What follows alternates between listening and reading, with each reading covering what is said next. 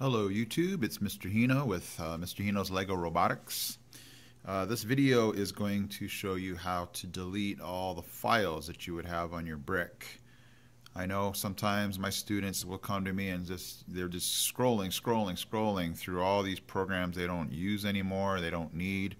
So if you want to do a house cleaning and just get rid of all the programs that you don't use anymore, this video is going to show you how to get rid of them.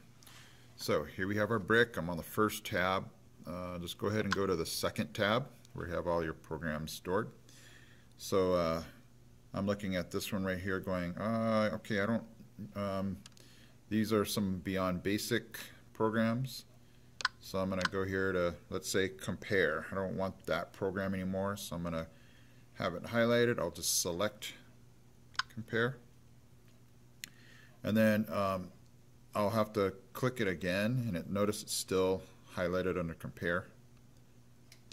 Click it again, trash can pops up. I'll select the trash can, and basically it's looking for a confirmation like, do you really want to delete this file?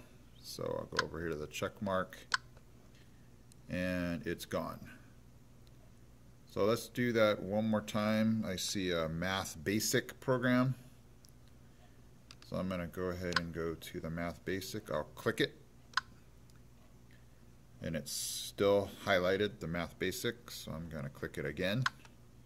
Trash can pops up. I'll select that again. I'll go over to the right, check mark that. I want that that file deleted, and it's gone.